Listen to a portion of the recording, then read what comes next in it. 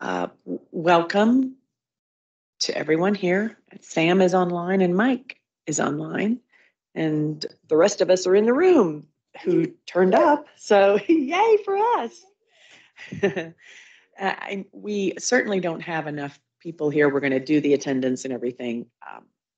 We can read the mission statement and talk through if there are any updates, but this is not a formal meeting. It's for us to really record for those who aren't here and talk through our existing committees so that we can let our new members know expectations and ask questions about things and make sure everybody's clear moving forward. Yeah? Okay. So I guess we'll start with verbal attendance. You want to start online? Mike, are you there? Mike Warner present. Thanks, Mike. And I see Sam's here, who's our elections manager at the moment, unless something else is going to take place in the new year, right? All right, and in the room, shall we start with new members? Yeah, you can say your name and here. It'll turn green. There you go.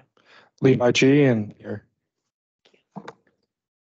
William Coates here and present. Hello.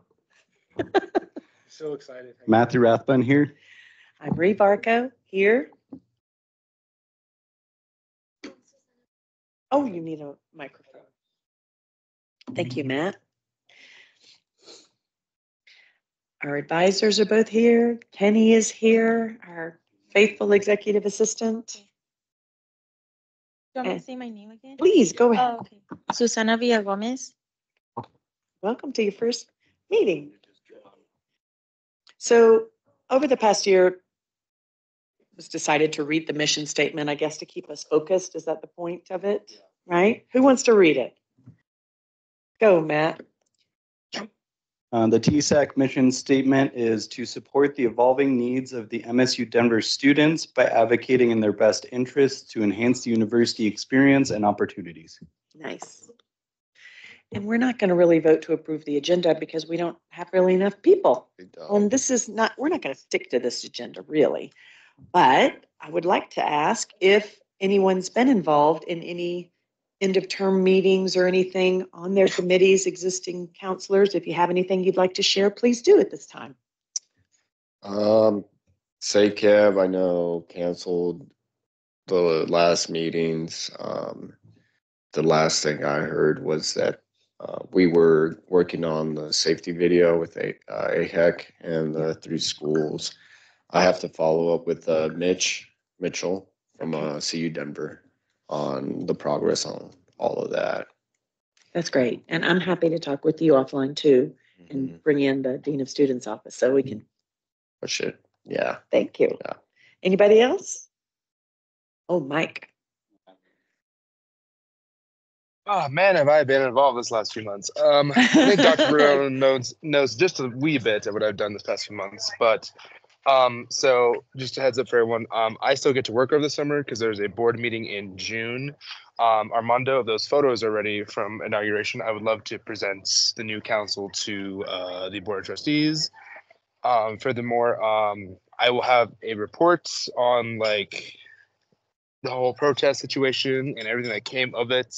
All the meetings I was in and all kind of like the decisions that came out of it and like kind of the solutions that we came up with here at some point within the summer. But I'm still tasked to do a lot of work this summer for board trustees because I was reelected to it. So I'll keep you all updated on that as we do it going forward. It's lovely, Mike. Thank you for your advocacy and continuing to work all summer on things. That's wonderful. And one of our new members just came in and we need to get her Armando, can you share, you know how to push on the front and say that you're here and your name? Hi, I'm Siobhan. Welcome, Siobhan. You're here. Thank you. Another new member. That's fantastic. Matt, you have something to share. Go right ahead. So this isn't as much with my specific committee, But two kind of initiatives that were started by other counselors this year that I want to really highlight for this next year is Leo from CCD Student Government has done a lot of great work trying to work with the Department of Human Services to get EBT vending machines on campus. He's not running again, so I want to work with him and hopefully pick it up and make sure it happens. And also Naomi, our other council member who graduated in the fall, started work with the Ant Flow project to get menstrual hygiene products on campus.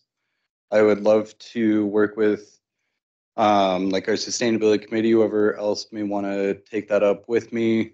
I've been doing a lot of connections and research around those topics.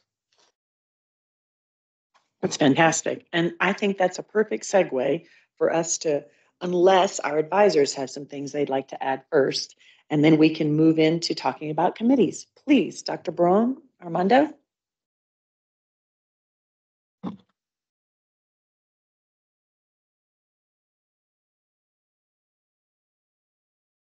Just the stuff with the plans for the summer.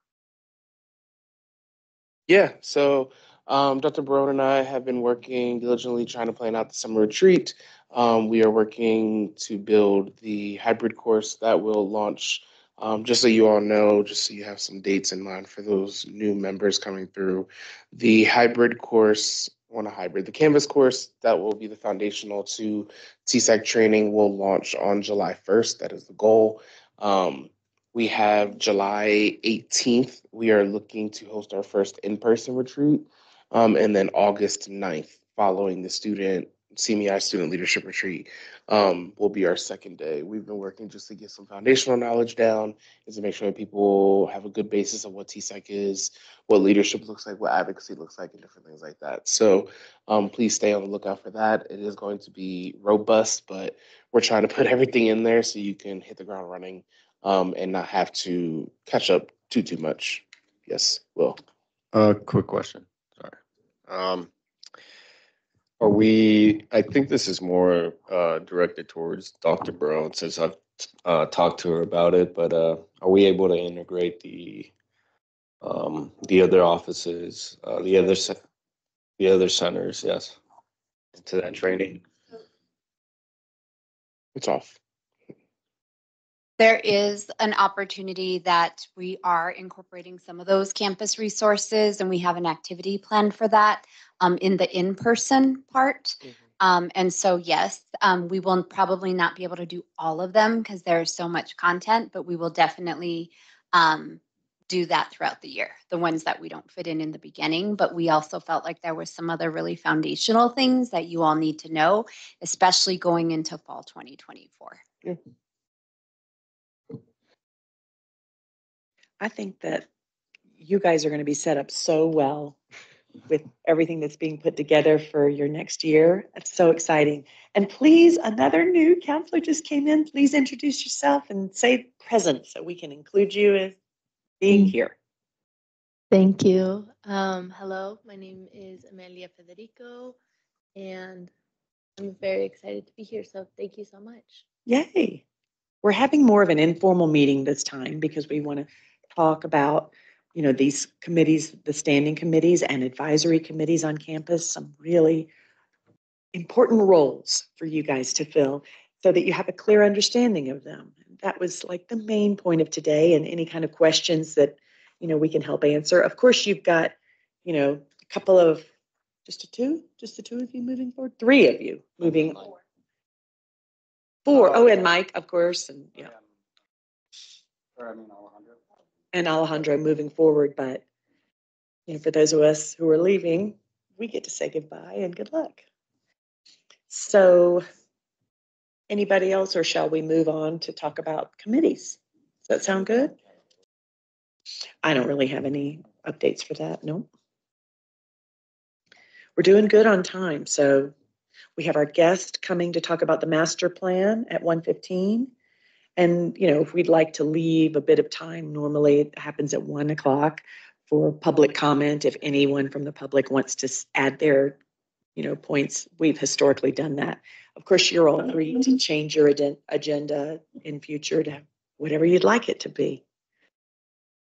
I think the best thing if we could go, I know we kind of went committee by committee, but if we can go committee by committee just to say if there's any outstanding business or projects that are left, Yep. that is the biggest thing. It is also in the old business, new business for us to finish off. So if we could go committee by committee for those who are here, if you can think off the top of your head for any projects, just so Kenny could put it in the minutes and we have something to refer back to later. Well, So if you want to start I with think Mike. accountability is third on the list, and we've heard from Will and from Mike. So I would just say that in trying to, we had a safety training, kind of an active shooter training among TSAC. And the reason that I'd set that up with police was so we could gauge how we might present that information if we created an event that was geared toward that, because our campus is so diverse, because we have so many different age groups. Not everyone has just come from high school and familiar with those. So especially different nationalities represented, people from different cultures and backgrounds have no idea what to do in that instance. And so also Will had been in his role with SACAB and leading these other talks with other CCD and CU Denver, that they had an interest in being part of that too. So I think Will would be one that would take that over and talk with Dean of Students office. And if we're involved in Welcome Week in some way, if we help create a new video that's campus specific too. So that's going to be a lot of work this summer. And, hopefully that's something that can happen. And that's really it for accountability. We did work on a whole new structure for accountability too over the last year, and that's completed now. So if you have free time, and you want to look through our Constitution and you can see what's been added, those are things to adhere to, but I'm sure you'll go through all that with training. Matt. Just somewhat tangential to something you said, I'm going to be, since I'm the only current SACAB member who will be in this next year, I'm going to be working with Will over the summer just to catch up on stuff. But obviously, if there's any sort of initiatives or plans or stuff that need to go to that level too, please let me know and we'll advocate at many levels.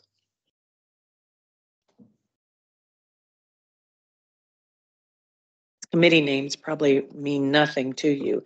I know that anybody else that needs to talk about finishing up work, let's do that first, and then we can kind of get into that meat about these different committees. Did you have anything else to add, or? Not at this moment, just the announcement I had for SACAB.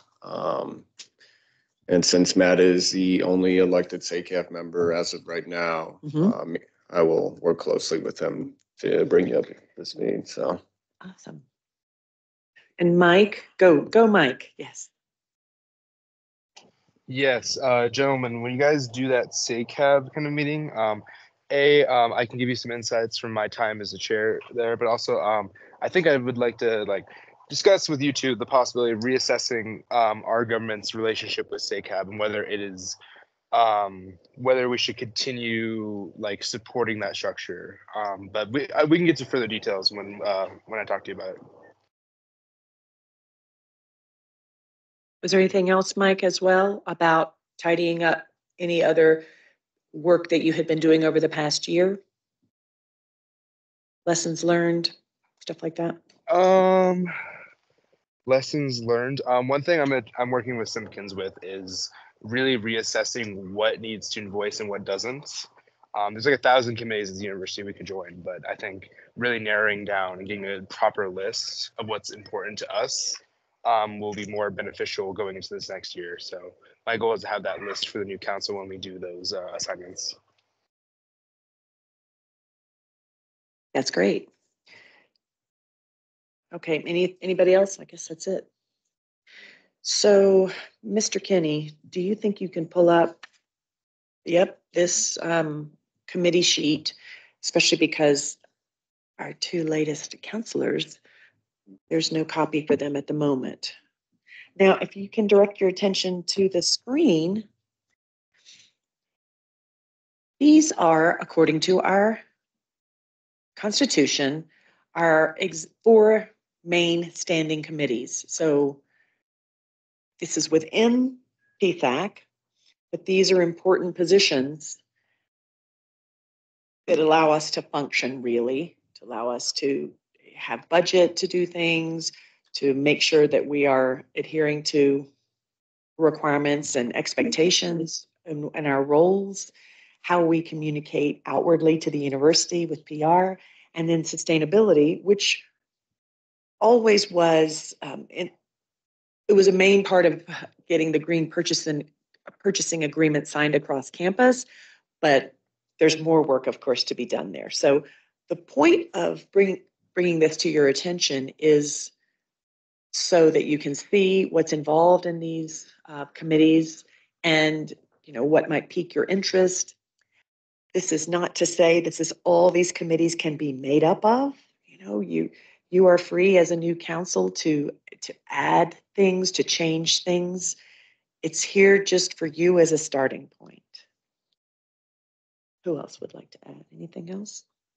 You should realize on the student advisory board. Just realized it.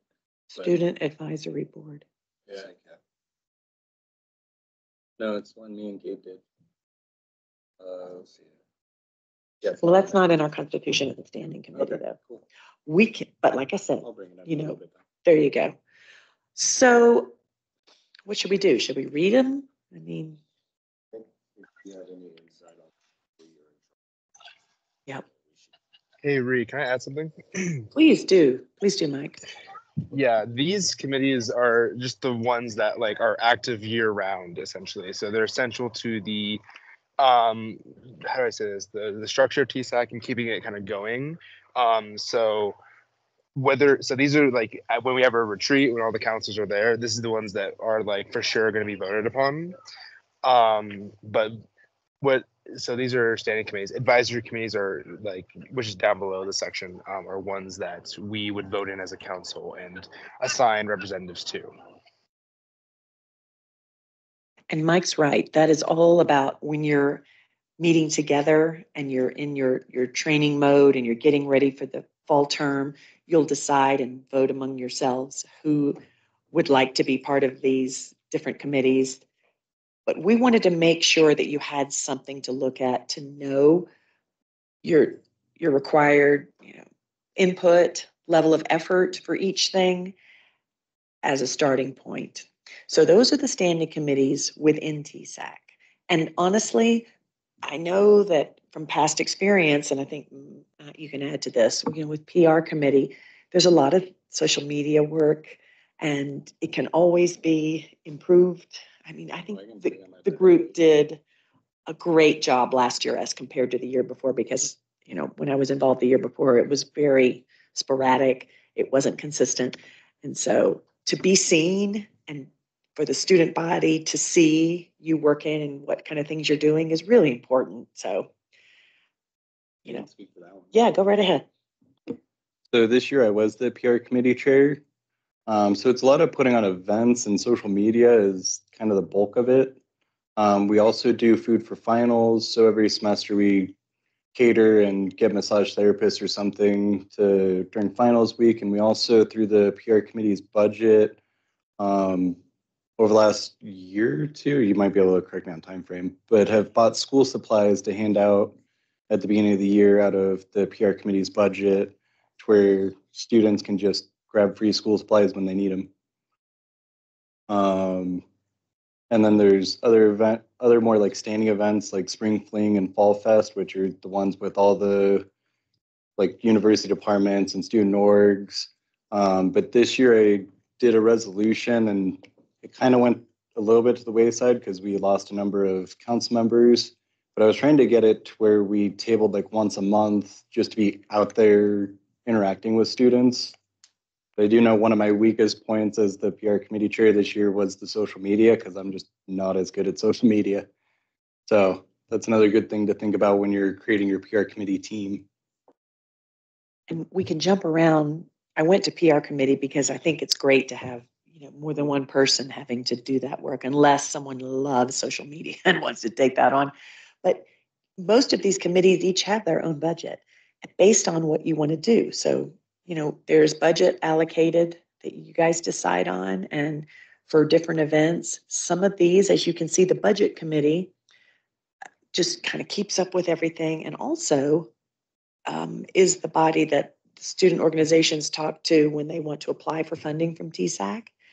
And you can have a look at the Constitution about all the details involved in that, and then the whole council votes. So anytime any of these committees are working on things, you guys can decide what you'd like to do, and then it comes back to the main council for a vote. So, everybody's sharing in the decisions, and it's hopefully all the work isn't shouldered by one or two people. It's kind of shared around. Were you going to say something? Yeah, I just have a quick question. How many TSAC members are on those committees, and then how many are like chairs that lead it?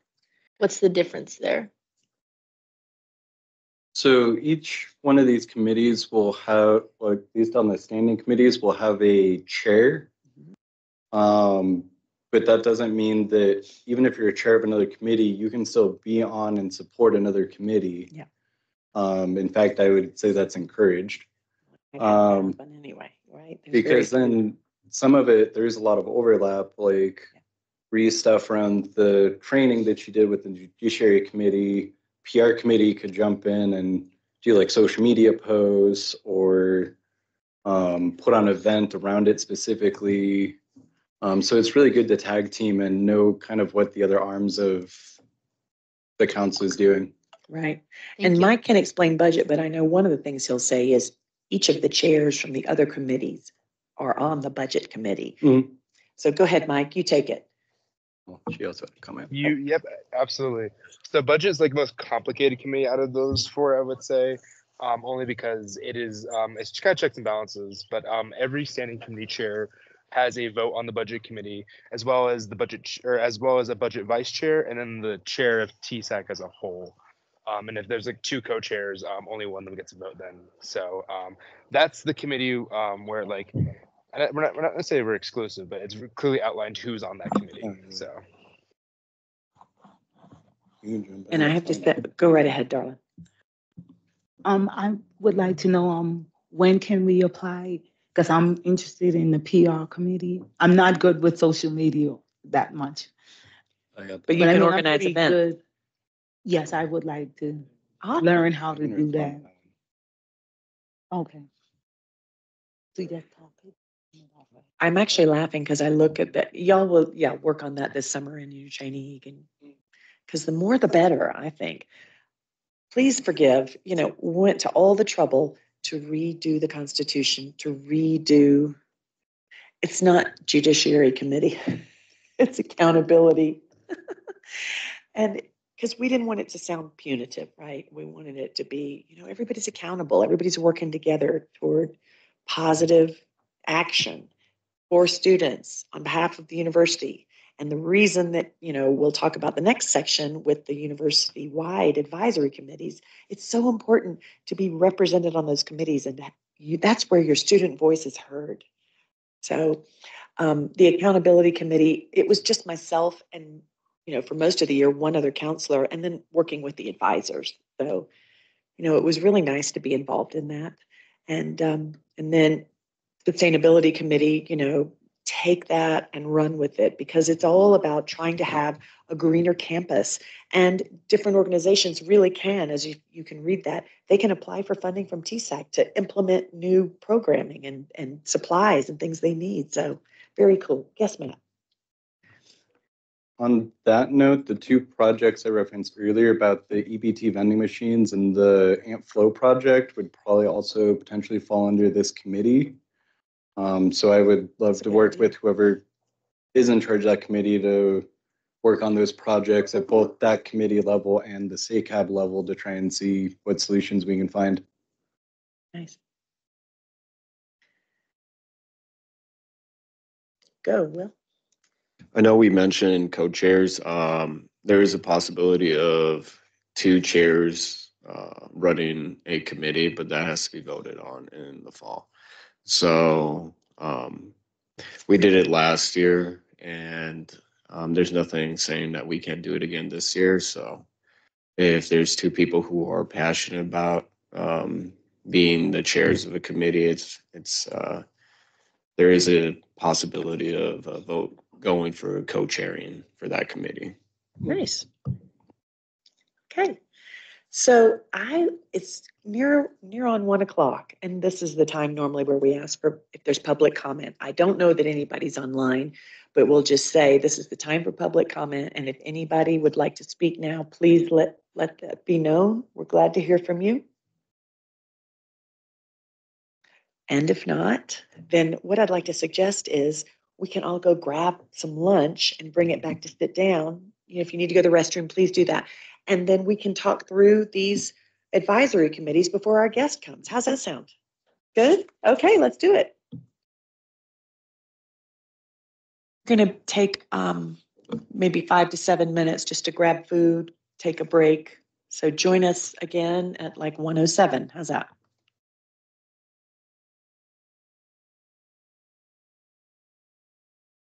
Hey Sam, I got a question. Do you got anything for elections?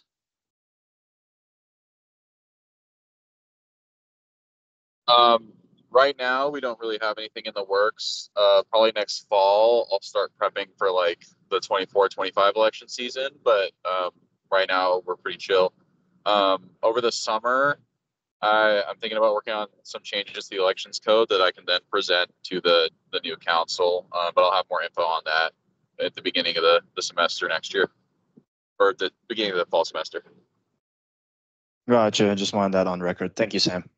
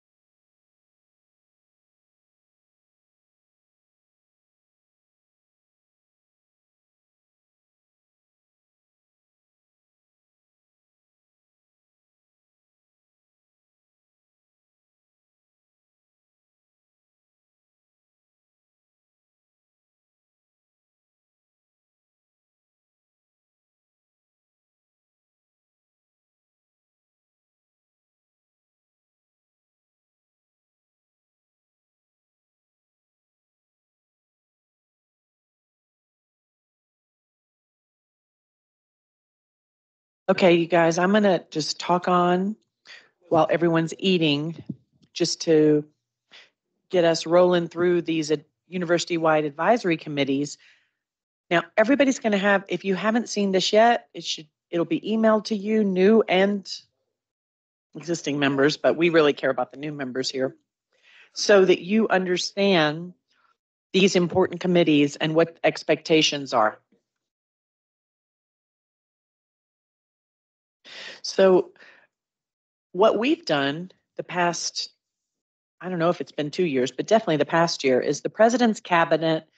The position on that cabinet normally is our chairperson. And however, it's also, if any member has important information they want to share or really are interested in a certain topic in the upcoming meeting, then what has happened is a chair is happy to give up their seat so another member can go in their place. And what happens is, when you read these, you'll see this is all the leadership of the university meeting with the president. It happens monthly. They talk about major priorities for the university. And then what our person's position is to talk about what TSAC is doing. All of these committees are really interested in the student voice. And so when you represent on these committees, you are talking about what you need to keep up with, what TSAC is, the resolutions that have been passed, the projects that we're working on, and visibility on campus, concerns on campus. So this is a really important, position in which to be seen, especially if you're, a chairperson.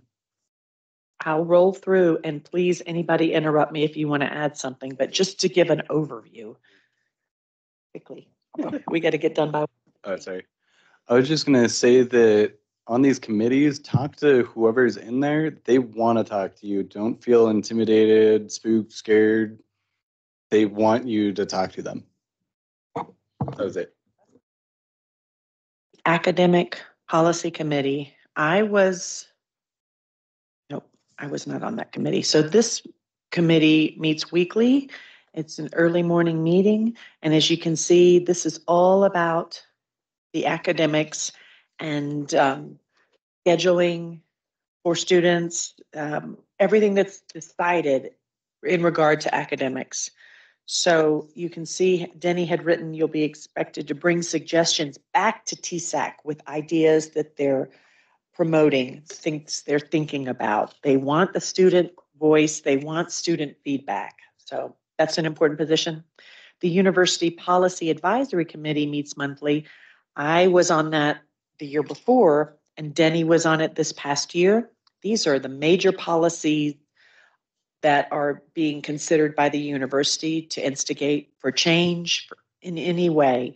So it's a long process because you have department heads and representatives from each major present here, as well as staff departments, and it affects everything to do with policy for the university. So you'll share this back to TSAC, this information.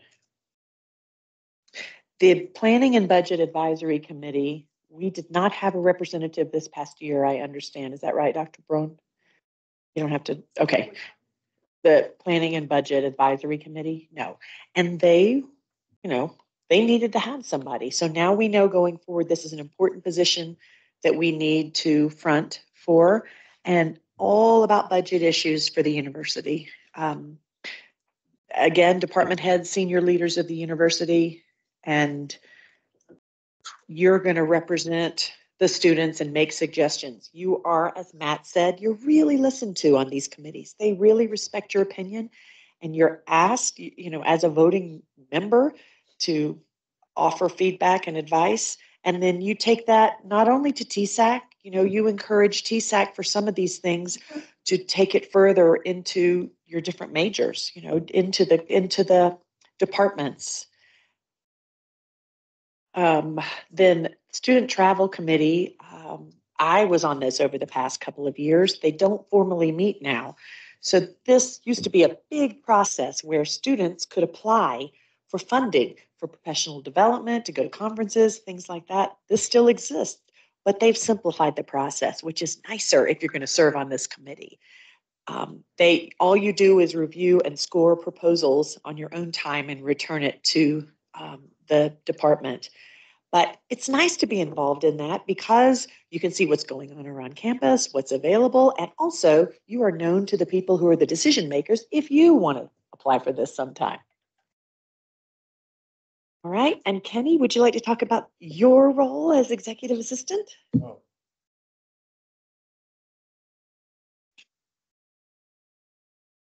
Sure, I will make this quick because we have a presenter coming in. Yeah, so basically my role is, think of it as somebody who helps out TSAC with the more administrative side of things. I take the minutes, I do the recordings for the meeting, post them on YouTube. I'm usually the main person being in the office. So whoever is your new TSAC executive assistant for next year, be kind to them. But other than that, yeah, they're there, help keep the files clean, help be a point of contact between students as well, and as well as with like higher ups. So, you know, definitely if you have questions or if there's something that they can assist you on, feel free to reach out to them. Please add, Dr. Bro.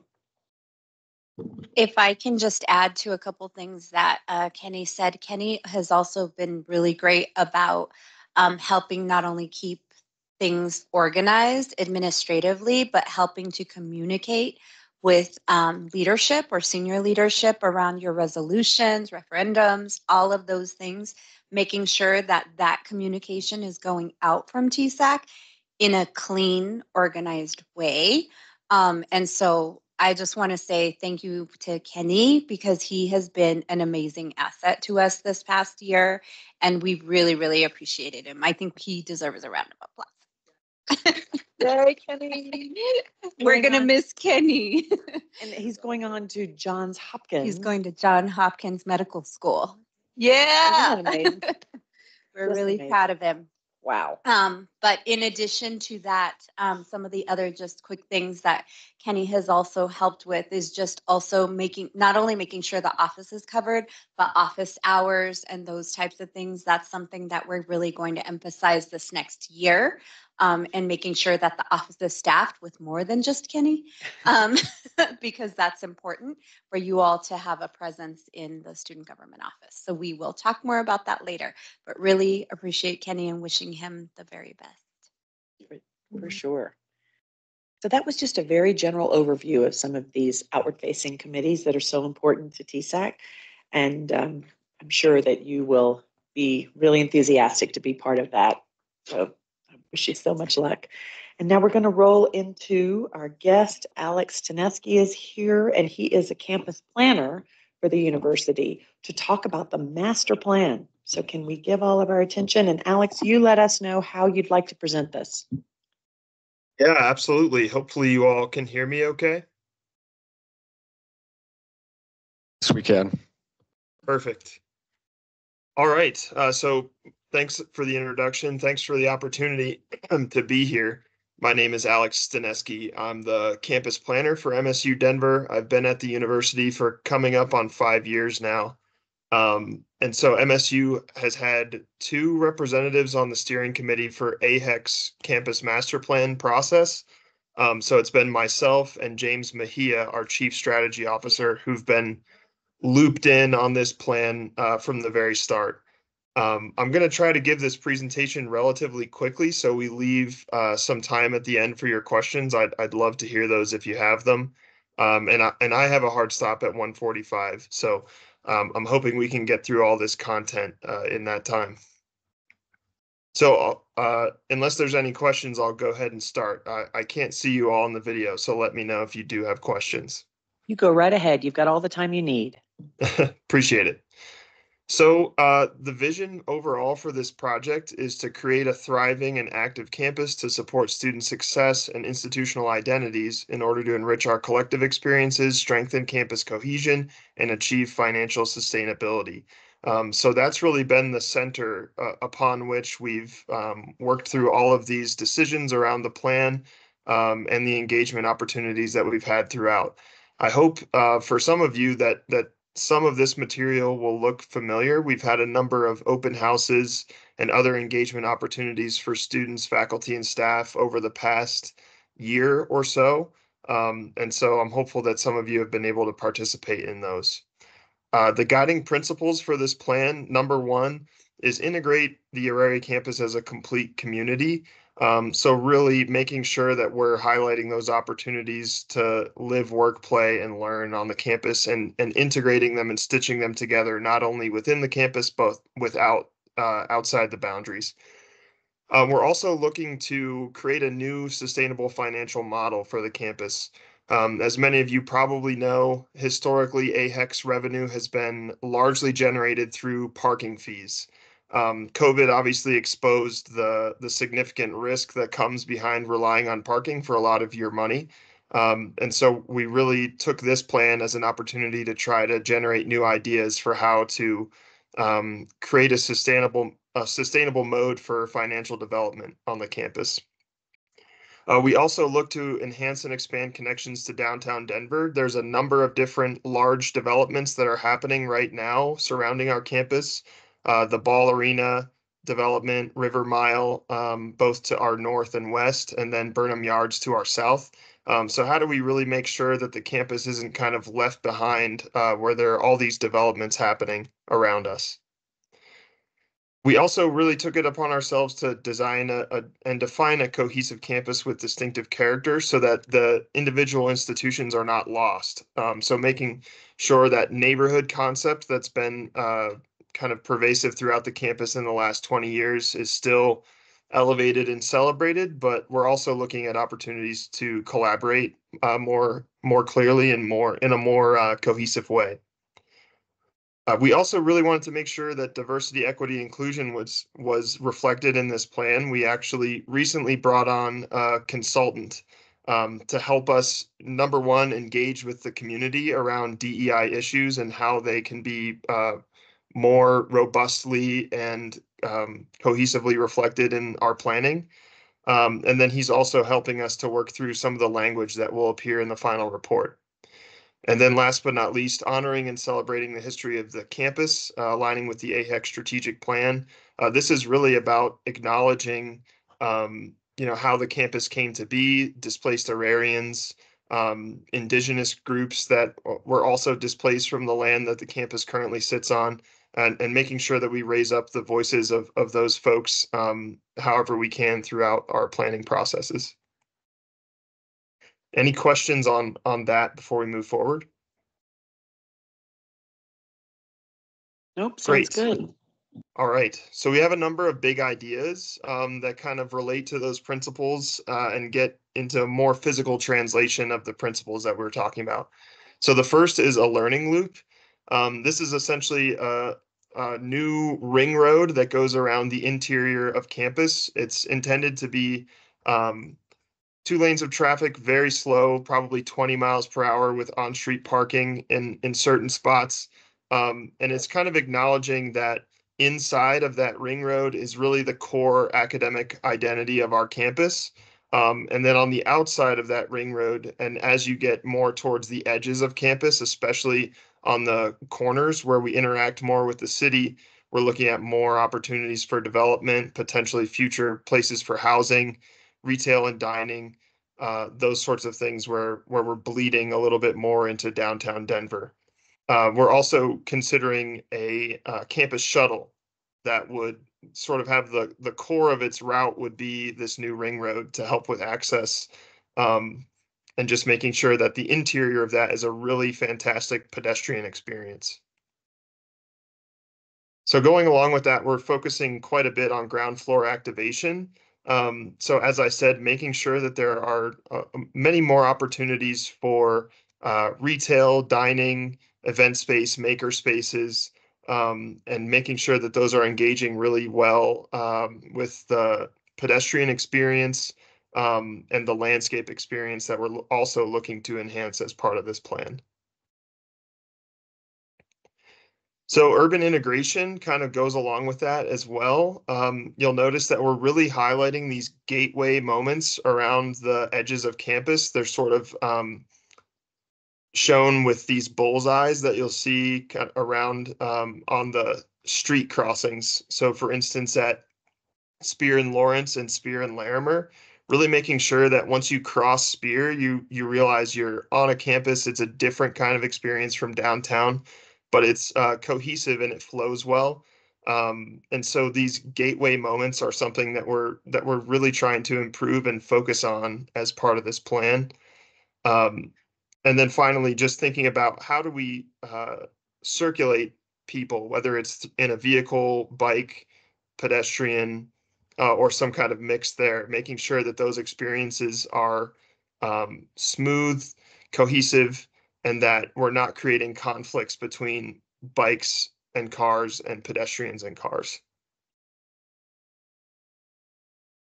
So this graphic does a really great job of highlighting some of our major campus moments. We want to make sure that they're kind of interstitched in a way that makes that experience really unique and different from downtown, but also kind of allows you to, like I said, flow more freely between the experience of our campus edge and our interior.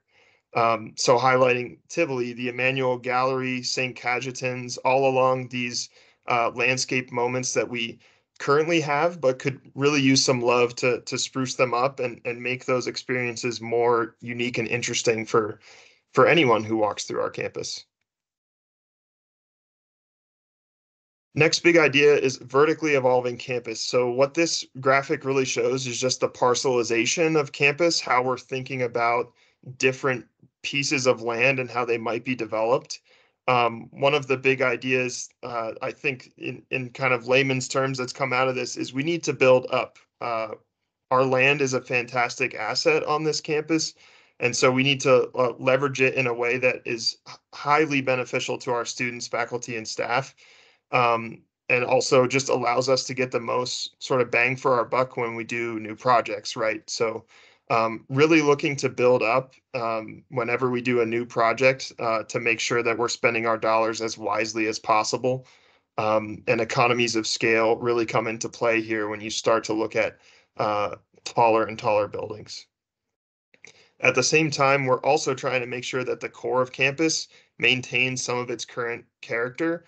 So you don't feel like, you're walking through Manhattan or something with a bunch of skyscrapers. We really want to maintain the more intimate academic experience that we have on the core of campus and then think more vertically as we get to the edges. And this just shows some of those building typologies. So you'll notice that we have a number of different sort of framework or building block ideas for how we would develop some of these sites. On the left side, we're looking at lower density academic. So, 4 and 5 story buildings, kind of similar to what we have on campus today, perhaps a little bit more dense. And then as we get more on those edges, we're thinking more about mixed use. We're thinking about housing, retail on the ground floor, and those pieces. And that's where we get into that larger, more vertical type development. Another big idea is a living and active campus. So how do we enhance the public realm experiences on campus? I think this is a huge opportunity. I think it's something that we can act on a little bit more quickly as opposed to building a bunch of new buildings, right? And so this is something we spent a lot of time and effort on, and we heard from the community loud and clear, I think, that we need more landscape and open space improvements on campus. So we're thinking about this as two really key corridors that cut through the middle of campus. One is Larimer, which basically goes kind of north-south there. Thinking of that as a more formalized experience, really flowing nicely into Larimer Street across Spear, but creating that public realm that's perhaps a little bit more formal, but still tons of opportunity for more green space, more trees, better canopy coverage. And then the Lawrence corridor is a little bit less formal. It connects the rack and our athletics facilities at the southwest corner of campus up through the core with Tivoli and the other kind of student-focused moments. And so the thought there is that it would be more informal, focused on like with a mental health lens, just really bringing as much green as possible into that corridor, and making it just interesting and rejuvenating for folks to walk through.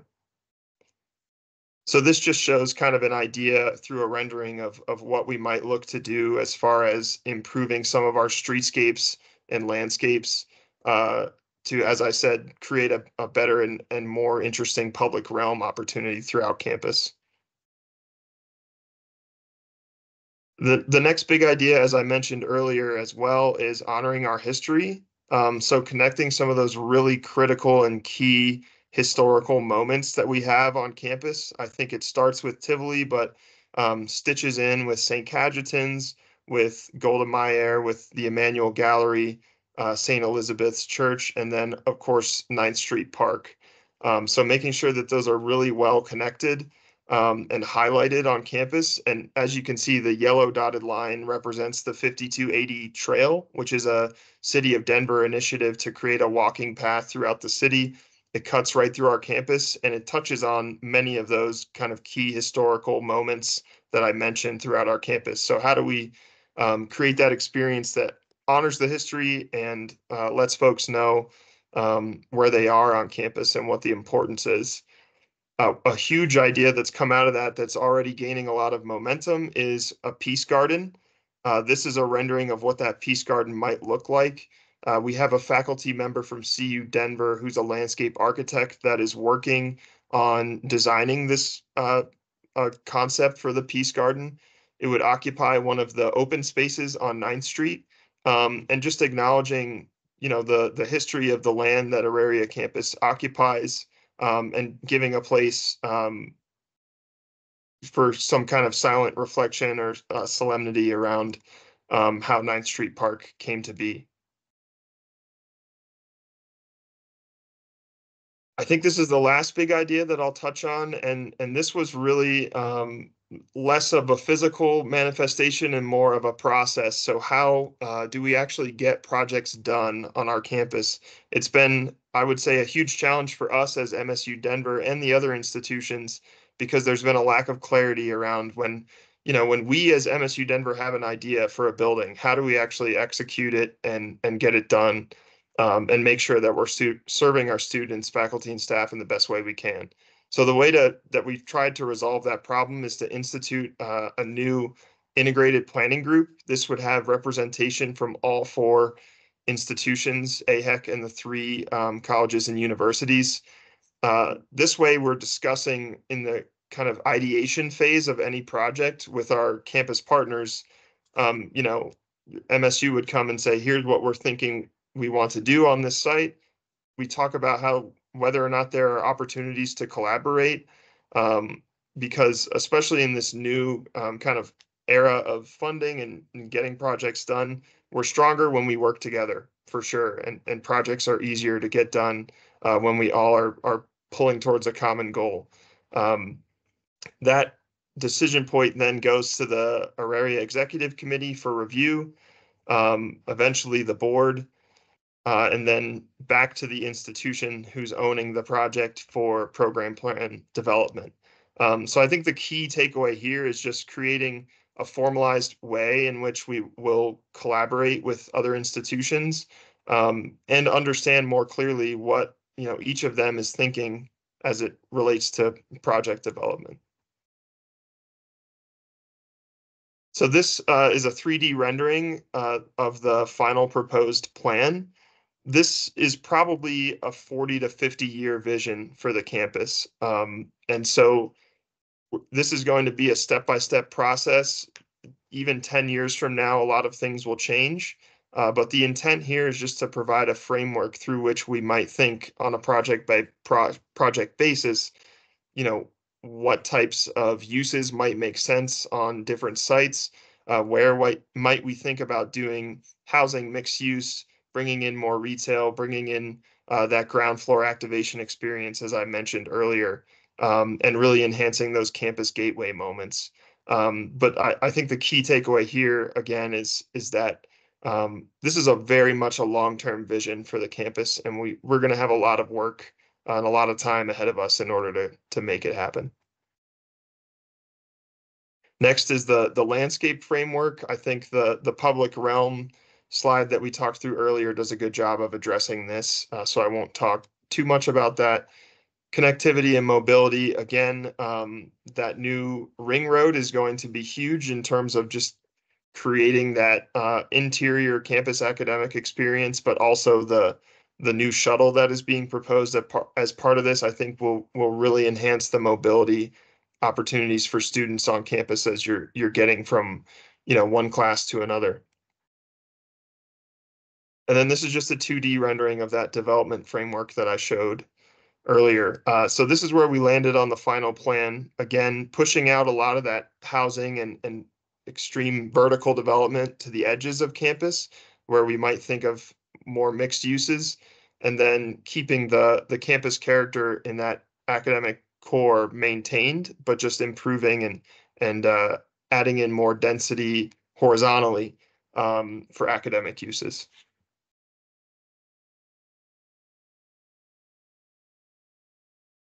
So I'll stop there. Absolutely happy to answer any questions you all might have. I know it's a lot of information to digest. Happy to share out the presentation afterwards as well. Thank you, Alex. I think, Mike, yes, go right ahead, Mike. Hello, Alex. Can you hear me? Yep. Perfect. Alex, I appreciate the work you do, especially the work you and James are going to do, as always. Working with AHEC is not the easiest thing in the world, so I appreciate it. But I do think Carl has the best intentions in mind. One thing I would like to just impart on you is, and in these rooms, in these meetings, I like when you said how AHEC can kind of diversify its funding sources. Because right now, the vast majority of AHEC's money comes from students, whether that's student parking, student bookings. Right now, not a lot of it, and I've seen the numbers, but I'm pretty sure it's majority of that. I would like to, as the future, seeing this campus be remodeled in the next 10 years, see kind of a future where, we aren't relying on students as much to pay our bills. Because, as someone who's leading a student org on this campus, I always have to reconsider whether it's financially worth it for us to host an event here or somewhere else, because we have to book it, pay for it. I mean, students pay too much to book rooms as it is, and it's really stifling engagement on this campus. That's great feedback. I really appreciate that. And what I would say is that I feel like I've heard your perspective kind of echoed in a lot of the rhetoric that AHEC is using around this recently. So to me, that's a good thing. What they've talked about a lot as it relates to this plan is leveraging the land that we have on campus as an asset so that we can generate funds to reinvest. Obviously, I'm sure you all know or can see that a lot of those shared buildings in the core of campus that were built in the 60s and 70s have considerable deferred maintenance issues, right? And so I think AHEC has been thinking about how do we generate more funds to address a lot of those deferred maintenance issues and, build new buildings at the same time. And so I think they're thinking a lot more creatively about that than they have in the past. Love to hear it. Love to see it. I'm excited for the plans going forward. So I appreciate the work you do. Thank you. This is Amelia. I'm one of the new council members. Thank you so much, Alex, for your presentation. And one question that I had is in the developmental framework that you shared in terms of each project. You said this is a long-term plan, 40 to 50 years, maybe even more. What will be prioritized in that developmental plan in terms of maybe closer than 50 years from now? Yeah, no, that's an awesome question. Thank you. And I also just want to name, normally I would be on camera, but my camera decided to break yesterday on my laptop. So I'm sorry that I'm not on camera to answer these questions for you guys. What I would say is the priorities are largely set by each individual institution, right? So we don't have a ton of visibility on what CU Denver and CCD are thinking, although we have a little bit.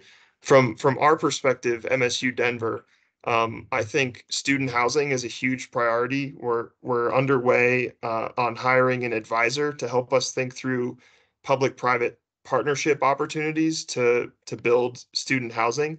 So I think that's a huge priority for us right now.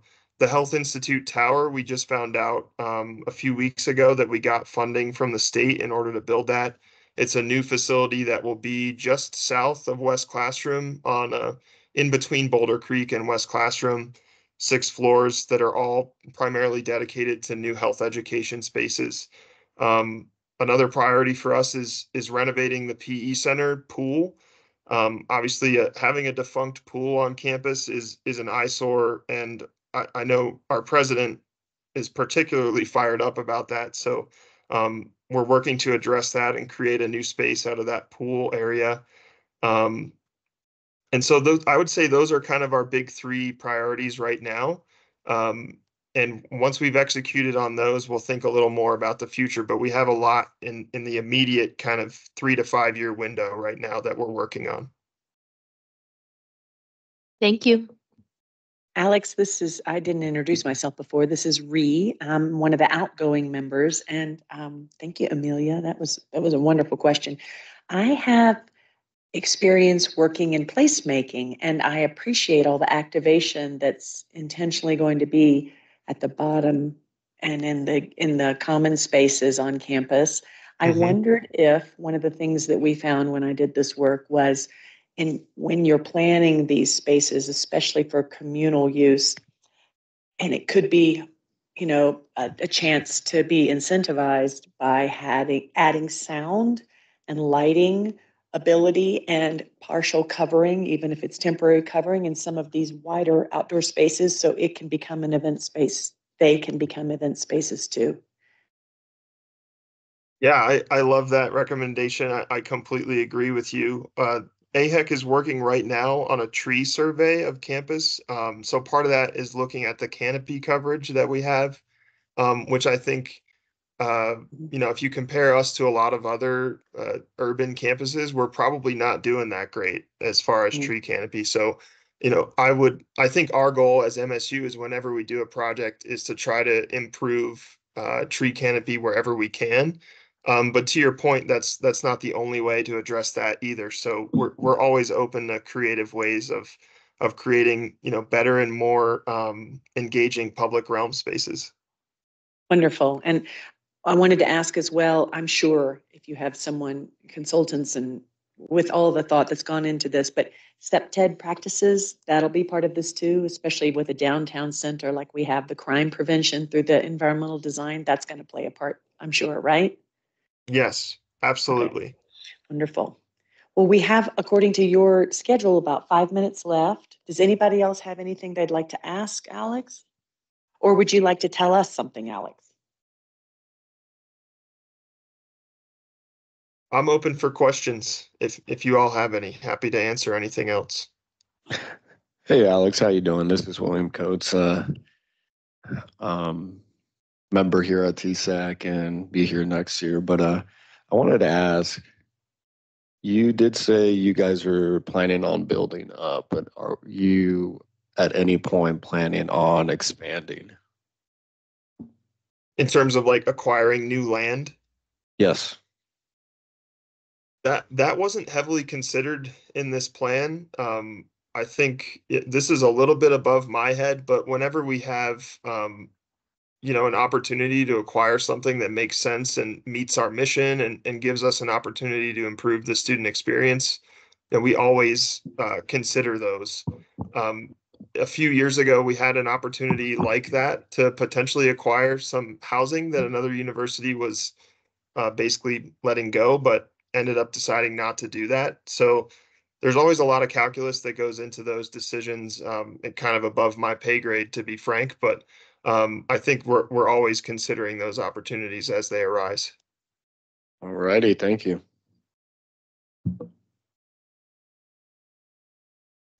I do have one more question. Oh, go ahead, Amelia, please. I was wondering because we're tri-institutional and then we also have AHEC, so there's a lot of people coming to the table. Does everybody have to agree when any new development is going to be proposed, when it's going to be started into action, or is this more kind of on an individual university level? Yeah, that is a fantastic question. My understanding with the new IPG that I was talking about, it's less of an approval arm and more of a, hey, this is what we're thinking about. How can we work together and collaborate, and kind of work together better, right? And so, pretty much all of our projects do have to go before ABOD, the board, in order to get some form of approval. Um, However, the IPG and kind of getting approval from the other institutions through that's not necessarily the intent. The intent is really to create a stronger communication avenue, and generate more opportunities to work together.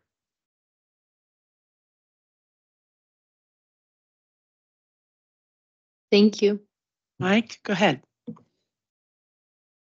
Hello, Alex. I'm not sure if you mentioned this or I wasn't or I missed it.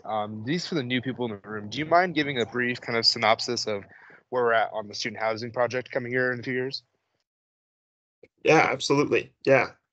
So we did a massing study with an architecture firm to explore, number one, what sites might we look at if we're, for our first kind of foray into housing. What would the building look like beyond student housing? What kind of program opportunities might there be in that building? And how many beds would be able to fit? So we've completed that study. And we have some great ideas that come out of that, but very much conceptual at this point.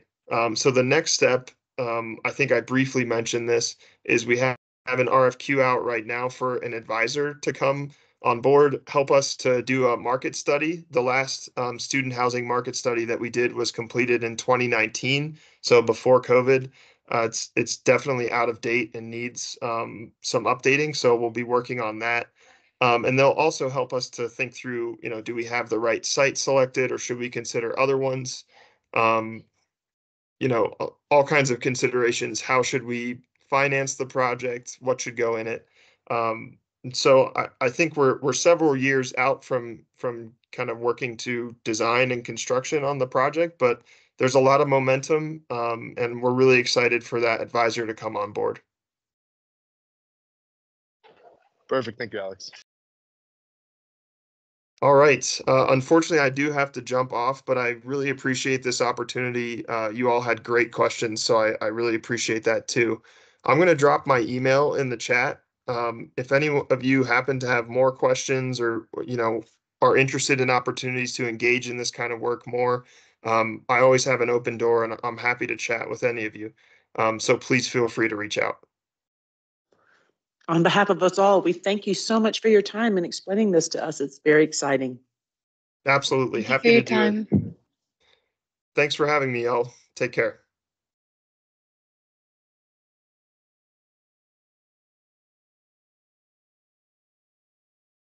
All right. Does anybody else have anything else they are concerned about or would like to share as we, I guess, bring this meeting to an end? There's one thing. I see there's no mention of the student implementation, the student success launch implementation team or committee. I'm not sure if Will Simpkins is, I imagine they're going to bring that back next year and ask for a TSAC counselor, if I'm not mistaken, Dr. Brown. Yes, that is a really good point, William. They will be asking for representation from this group, so we should definitely add it to one of the university-wide committees, the Student Success Launch. Yeah, so I know that group is currently, I don't know if they're meeting over the summer. I know that they are doing some work, but we will definitely make sure to add that to get representation for the fall.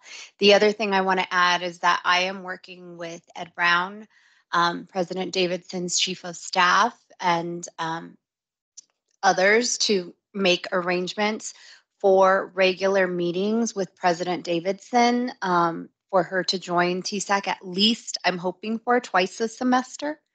And then some additional meetings that she would have probably with the chair or co-chairs, at least on a monthly basis is what I'm hoping for. That's what I'm asking for, and we're trying to make it all work. We also typically have a dinner at the beginning of the year with senior leaders. So that would be Dr. Davidson. The provost is also usually invited, and Dr. Simpkins, the VP for Student Affairs, Taylor Tackett, AVP and Dean of Students, myself, Armando, and then we usually go to dinner and just have you all talk about your priorities, your goals, the things that you all have set for yourself. That usually happens in about September-ish, like early September. So those are things that I'm already working to get on the calendar for next year. I just wanted to also say, I know it sounds like a lot, but this is just so great to add. I mean, there's 7 of you, including Mike online here for next year. It's so much to add, of course, to your resume, but also to your toolkit, you know, of what you'll take through life with what you learn here. I mean, I'm an example of no matter what age, right? So please consider at least being on a couple of these outward university advisory committees. It's going to be so great to know what's going on, to be able to communicate that well, and to add your voice on behalf of TSAC and students to that. So consider that. It sounds like a lot, but it's going to be really rewarding, as many of us who've been here this past year know. But thank you.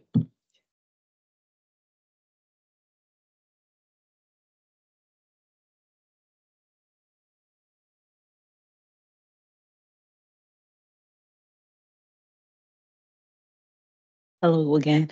I was wondering, how cost efficient would all of this be for the net for 2025 for the students? Because everything that I've heard so far is like that sounds like a lot of money, and I remember just last year they had changed the tuition, raised the bill, so like yeah, I would like to understand, make me understand how they're gonna tie that into our tuition. I don't have probably the answer you're looking for, but that's what joining these committees will help you get into. Because these different committees will tell you what's going on, what their initiatives are, how they're spending our money, why they're spending it. And you could share your voice in those spaces as well of giving your opinion on how it should be spent. For instance, I referenced one that wasn't up here that me and Gabe did this year, which is the Student Advisory Board. We actually run the meetings and organize students to vote on how our student fee, the generic student fee, is spent across like 7 different departments. So we actually got to vote on how that money was spent across like MedMedia, us, the Early Learning Center, and much more. To add on to, well, okay. I know Mike has been working for a vote, for ABOD, I believe, or SACAB. I can't remember which one, Mike. Maybe you can chime in there, but get more student voice on not just committees that are ran by the school, but also like a voice on boards or / committees that are ran by AHEC as well. So. Well, do you mind repeating what you just said? That one vote that we've been trying to acquire on, I believe it's either ABOD or SACAB. SACAB. Okay. Yes, I can speak on that. Okay. Colorado does this really weird thing with higher education, meaning that their student representatives aren't allotted votes on their university boards, and AHEC has taken that statute and applied it to them as well. So the area board of directors is made up of all 3 institutions, and then a student representative and then a faculty representative of one of the 3 institutions as well. But that student representative isn't going to vote, and quite frankly, like isn't allowed into executive session, and usually just sits there outside of executive session, because we can get to a whole conversation about how ABOD does not really work for students, in my opinion. At least board trustees is slightly better, but that's more of a project that I'd take up with like the state. So if anyone wants to go to the state legislature and lobby that maybe with me, let me know. But yeah, I think that's what you're referring to, right, Will? Yes, that is. I know Matt has some more information on that as well. Yeah, so the reason we don't have voting rights with the area board is actually how AHEC was created legally, because it's written into the Colorado statute that created AHEC that both the SACAB and FACAB, which is the faculty side, don't get voting rights. They're only advisory committees. So as Mike was saying, we would need to go to the state to change the law to get voting rights. We do have a former TSAC member working with one of our state elected officials. So, you know, that's not Hopefully I will be far reach. Hopefully I will be too this next year. Hopefully. All right. Well, yes, Amelia, please. When do votes or applications go out for each of these committees and then committees within TSAC? I could do it. So we typically start talking about these things during the summer, but usually it's the beginning of fall where it's more of like a call out to determine what the representatives who wants to either sit on the committees or chair the committees, and you all start to decide that in early fall, and then make those decisions. Some of the committees, some of them are standing, some of them, it depends on the time of year, but most of them are standing. And there are some on here that I just realized are missing, like SAB is a big one, actually, that TSAC is actually responsible for. That is a university-wide committee. And I'm trying to think if there are others, but I feel like we might be missing a few more. And so one of the proposals, I think, is that each council member will sit on at least one university-wide committee and then at least one internal standing committee. I think that is what the previous council was recommending. But yeah, they usually happen. We start talking about it in summer, you learn about what they are, and then making some decisions in early fall. Uh-huh.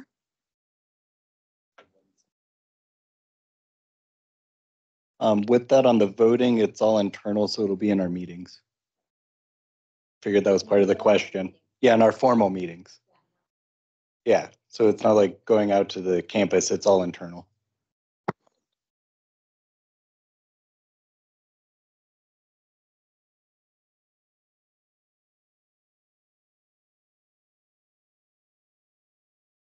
I was gonna say, ready to go? We close it. All right. A motion to adjourn the meeting? I mean, we don't have enough. So No problem. Yeah, so we can close out today.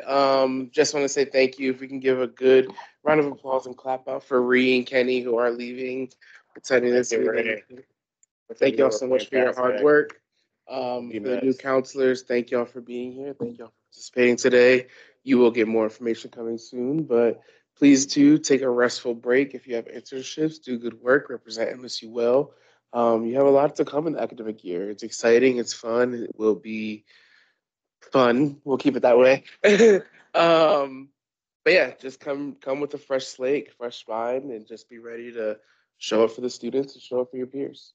Yeah. So with that, go ahead, Dr. Ron. Yeah, I just want to add on to that and say that I really want to welcome the new members, and we're really excited to work with you all. I think that y'all are gonna seriously, like, I'm really, really excited to work with you all. You're gonna get to know Armando and I really well. Right now, we feel a little weird and like awkward, right? Like strangers, but by the end of the year, you will know us really well.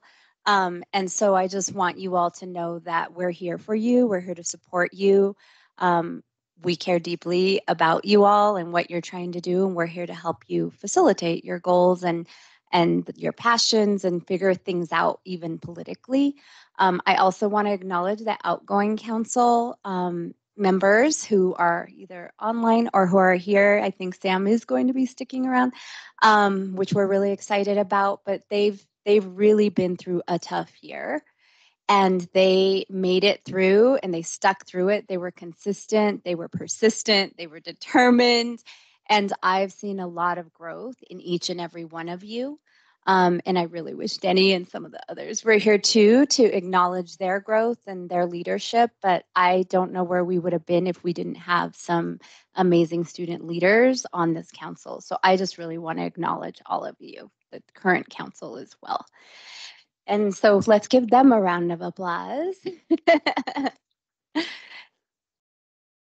And then, and I think lastly, I just want to acknowledge, because we haven't named this and I think I need to name it, you know, this past couple months has been stressful for all of us.